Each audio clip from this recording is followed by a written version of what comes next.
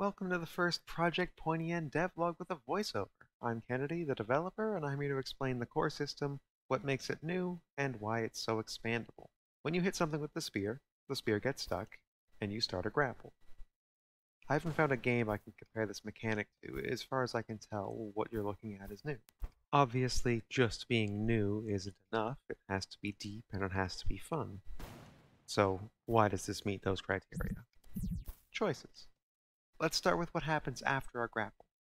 You can shove your spear in deeper to deal more damage. You can pull it free to defend yourself with. You can leverage the spear to push an enemy into a corner or into a hazard.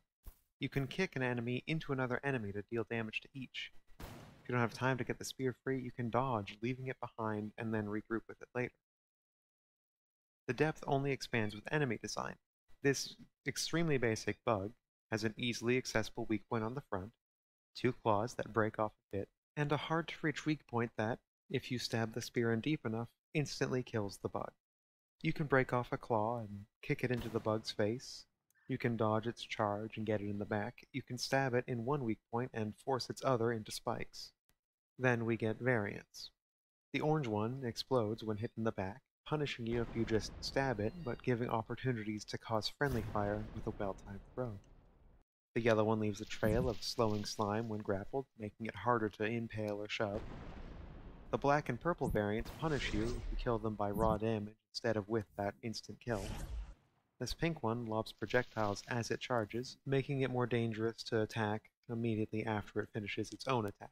There's also this light blue one, but it doesn't really add to any of this. You don't have to worry about that one. Now, this is all very quickly and cheaply put together to give some semblance of variety, even using the same behaviors.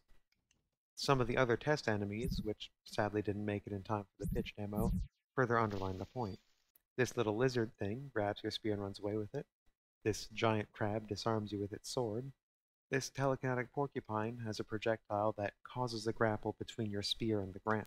None of this is groundbreaking, but it expands the way the player confronts these situations, and it all interacts in unique ways with the core mechanics.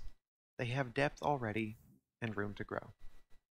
Now, as for fun, well, it's subjective. But in my book, knocking an enemy into the spikes by vaulting over another enemy's attack, then recalling the spear and stabbing it in their butt, or pinning an enemy to the wall so they can't escape as you grab and turn a giant flamethrower on them, it just isn't something you get to do in a lot of games. I want to be clear.